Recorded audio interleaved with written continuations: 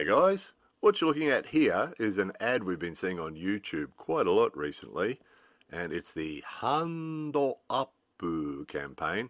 So road safety, of course, anything that makes people safer on the roads, particularly kids, is worthwhile. So make eye contact with the driver, then bow, then cross the street with your hand up in the air. Hando Appu, right? So the hand Appu thing is supposed to give you a higher profile, of course, make it easier for drivers to see you. In that illustration, it doesn't really, because his hand isn't any higher than his head.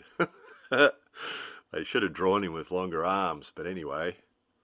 So yeah, the hand up thing, it's a big thing all over Japan that, when kids cross the street, they're taught to put their hand up, which is good.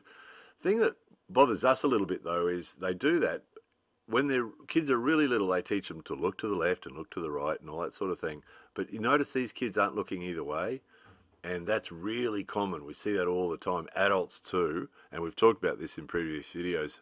People will just cross the street. They won't look. If the green light says walk, they just walk across the street without looking. So it's great that they teach the kids to put their hand up in the air to make them easier to see. Anything to do with road safety is worth doing. There's another kid that's hand doesn't go higher than his head.